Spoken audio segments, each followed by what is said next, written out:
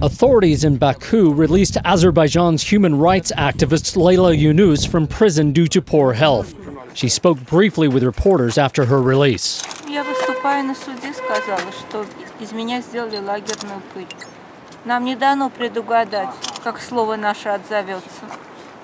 И вам прощение дается, как нам дается благодать. This frail woman trying to make it back up to her apartment with her husband appeared to be a shadow of her former self.